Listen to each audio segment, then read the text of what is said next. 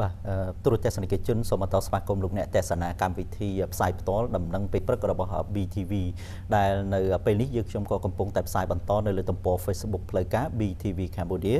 ទូរទស្សនិកជនលោកអាចទស្សនានៅលើទូរស័ព្ទដៃ Smartphone របស់អស់លោកអ្នកបាននៅគ្រប់ទីកន្លែងផងដែរបាទព័ត៌មានបន្ទាប់ទីនេះតកតងទៅនឹងការដាក់ចេញនៅវិធានការចាំបាច់មួយចំនួនរបស់ក្រសួងទេសចរនៃព្រះរាជាណាចក្រកម្ពុជានៅក្នុងនោះដែរនាសាលាខេត្តព្រះសីហនុនាថ្ងៃ17មិថុនាម្សិលមិញនេះរដ្ឋមន្ត្រីក្រសួងទេសចរនិងអភិបាលនៃគណៈអភិបាលខេត្តព្រះសីហនុក៏បានបើកកិច្ចប្រជុំត្រួតពិនិត្យការអនុវត្តបទដ្ឋានគតិយុត្តដាក់ឲ្យអនុវត្តនៅវិធានការសុវត្ថិភាពទេសចរជំហានទី1សម្រាប់ដំណាក់កាលនៃវិបត្តិជំងឺ COVID-19 ដោយមានការចូលរួមពីប្រធានសមាគមទេសចរវិស័យឯកជនមន្ត្រីរាជការកងកម្លាំងប្រដាប់អាវុធនិងប្រតិបត្តិការទេសចរនៅក្នុងខេត្តព្រះសីហនុនៅក្នុងឱកាសនោះអាយដាមរដ្ឋមន្ត្រីថោងខុនក៏បានលើកឡើងដែរថាខេត្តព្រះសីហនុមានការអភិវឌ្ឍយ៉ាងមមាញឹកការកសាងហេដ្ឋារចនាសម្ព័ន្ធនិងពង្រីកឆ្នេរសមុទ្រដើម្បីបម្រើឲ្យវិស័យទេសចរក្នុងខេត្តការផ្សព្វផ្សាយពីវិធានការសុវត្ថិភាពទេសចរខណៈដែលពិភពលោកមានការឆ្លង COVID-19 មានលក្ខណៈខុសគ្នាអាស្រ័យទៅតាមវិធានការរបស់ប្រទេសនីមួយៗដោយអនុវត្តបានយ៉ាងម៉ឺងម៉ាត់របស់រាជរដ្ឋាភិបាលនិងក្រសួងសុខាភិបាលទប់ស្កាត់មិនឲ្យមានការឆ្លងរាលដាលក្នុងសហគមន៍និងការអនុវត្តវិធានការចាត់តល័យស័ករយៈពេល14ថ្ងៃប្រកបដោយប្រសិទ្ធភាពដោយឡែកវិស័យទេសចរនៅកម្ពុជាត្រូវអនុវត្តគ្រប់គ្រងតាមរបបថ្មី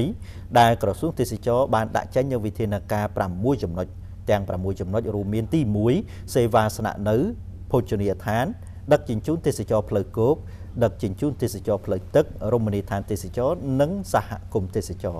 ខេត្តមានឆ្នេរខ្សាច់សស្អាតទីក្រុងទំនើបជាយុទ្ធសាស្ត្រនិងជាគោលដៅទេសចរជាតំបន់មានភាពតាក់ទាញក្នុងការប្រកួតប្រជែងមួយយ៉ាងទៀតខេត្តព្រះសីហនុត្រៀមធ្វើជាម្ចាស់ផ្ទះរៀបចំបុណ្យសមុទ្រលើកទី9ជុំទី3ដើម្បីបង្ហាញពីសក្តានុពលថ្មីមានការអភិវឌ្ឍតាក់ទាញពិភពលោកដូច្នេះយើងត្រូវចូលរួមទាំងអស់គ្នាអនុវត្តនៅវិធានសុវត្ថិភាពទេសចរជំហានទី1ប្រកបដោយគុណភាពនិងប្រសិទ្ធភាពបាទជាមួយគ្នានេះដែរអាយដាមគួរចម្រើនអភិបាលខេត្តព្រះសីហនុក៏បានមានប្រសាសន៍ដែរថាពិធីផ្សព្វផ្សាយសុវត្ថិភាពទេសចរជំហានទី1គឺមានគោលបំណងធានាដល់អ្នកបម្រើការងារក្នុងវិស័យទេសចរបដិសណ្ឋារកិច្ចនិងធ្វើដំណើរមានសុវត្ថិភាពនៅក្នុងការផ្ដល់សេវាកម្មជូនភ្ញៀវទេសចរប្រកបដោយគុណភាពសុវត្ថិភាពនិងអនាម័យឆ្លើយតបនឹងវិបត្តិនៃការរីករាលដាលនៃជំងឺ COVID-19